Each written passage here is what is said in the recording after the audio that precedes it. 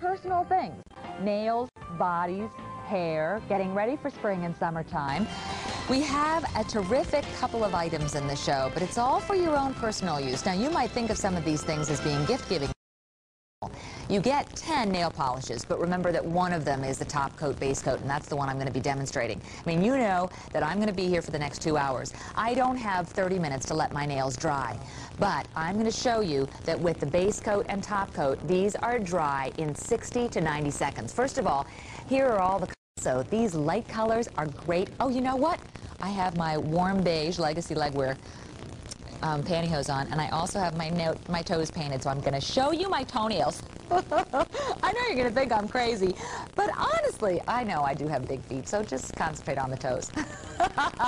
There, but look, that's one of the colors from this set, and I thought I was so excited about it because you know when you put your nail polish on your toes, you always decide that you're going to do it either just before you go to bed or just before you put your pantyhose on. And so you say to yourself, I'm going to get either that pantyhose line across them, or I'm going to get sheet nails from going to bed, and I'm going to wake up with ridges.